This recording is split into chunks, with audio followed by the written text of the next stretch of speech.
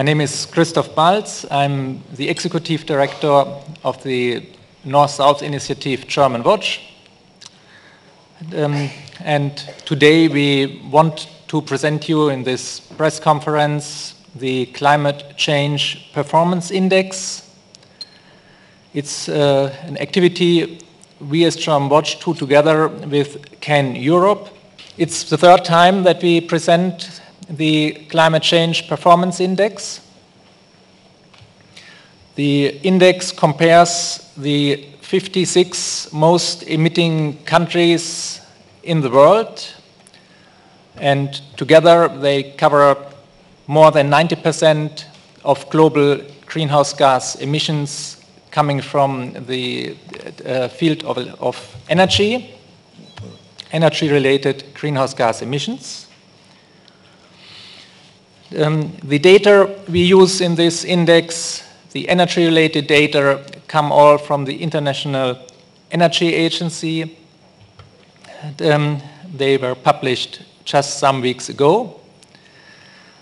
Then we have more than 60 experts judging the international policy and the national policy of these 56 countries, and this is 20% of the index, this policy judgment. I would like to explain very briefly how the index works. How do we try to answer the question, who is good in climate change performance and who has to improve its performance? As you can see on the slide, we have three different partial ratings. The first and the most important partial sector are the emission trends. We measure the emission trends in 4 different sectors: in the sector energy, transport, residentials, and industry.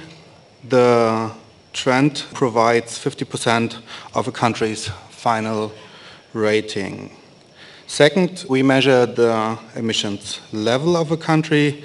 Here, the particular emission situation of a country is taken into account. So it's something like a starting point for a country which shows how high or how low is the emissions level. And third, the policy of a country is being evaluated. This provides 20% of a country's final rating. Here we do every year a big assessment. We ask national climate experts of their countries to make an assessment of the climate policy in their countries. So as you can see, the trend and the policy of a country is weighted together with 70%. So an ambitious and effective climate policy can lead the country to the top flight of a ranking. So when you look at the different index categories, you see that the index is not just a ranking; it's an analysis tool as well. We are able to analyze where are the individual strengths and where have the countries improved their performance. There aren't actually any real winners. There's nobody top of the class in the sense that you really have countries that in their policy ranking and their policy score are getting the really top marks. The average mark on the policy side is 3.9 out of 5, and 5 being the lowest score. We have the second year running in the top spot, Sweden, and as you can see, there are a number of European countries in there, also Germany, Hungary, and the UK. And I think what's really notable is that there is also a quite strong group of major emerging economies that are present in the top 10, such as Mexico and India, and also Brazil and Argentina. And in terms of the link to the negotiations here, I would say that that is potentially also the kind of grouping, and if you go to the top 20 or top 25 in the index, you can expand that and you see a similar pattern, that there are possibilities there that we see judging from the ranking here, that there is scope for a progressive coalition that can move things forward also at the international level. But in terms of, in particular, the overall performance along a pathway that globally will lead us to avoiding dangerous climate change, the scores from the rankings show that we are nowhere near. Quite a number of the top 10 emitters worldwide are unfortunately found in the bottom, in the down 10.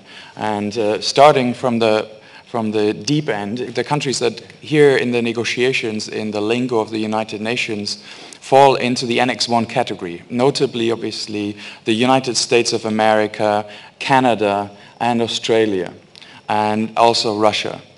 There are also a number of non-Annex 1 countries that are in this category. Saudi Arabia, you will be familiar with, doesn't have a very good reputation at these negotiations for being progressive. One of the special cases that I'd like to highlight, just to give you a better sense of how the index can work and how, especially in terms of the annual comparison, it can really show you where a country is heading, is that case of Australia, because obviously you all know that just this week Australia, the new Prime Minister, decided to, as one of the first political acts, to ratify the Kyoto Protocol. And so there is some clear promise from the new administration that the climate change policy of Australia will change. If you were to assume that Australia was going into that direction, if you were to add the positive score on the climate policy side to Australia, it could jump up in the index by around 20 ranks. So just to reiterate what Jan said, especially on the climate policy side, which is 20% of the overall index, and the emission trends, which are half, together with over 2/3 of the ranking, changes in policy that affect changes also in the emission trends can move a country up and down in this index rather clearly. I only want to tell you that all the graphs which are in the brochure of the Climate Change Performance Index, you can also download at the website of Germanwatch, germanwatch.org. So if you want to make use of this, please feel free to do this. It should be on the web page from this minute on.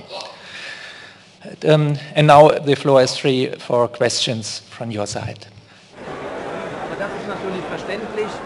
Wir haben jetzt die Emissionen von 2005. When it's in the first top 15, there is still a lot of room for improvement.